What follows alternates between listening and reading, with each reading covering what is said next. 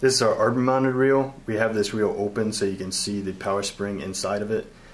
One special feature with this reel is the ability to add prewraps to increase the output force.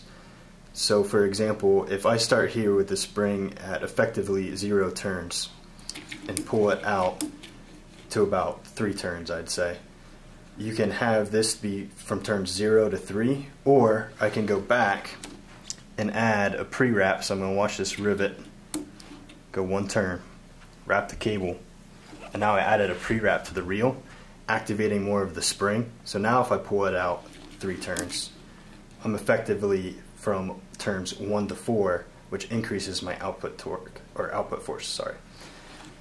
This is especially good to know if you're installing multiple reels.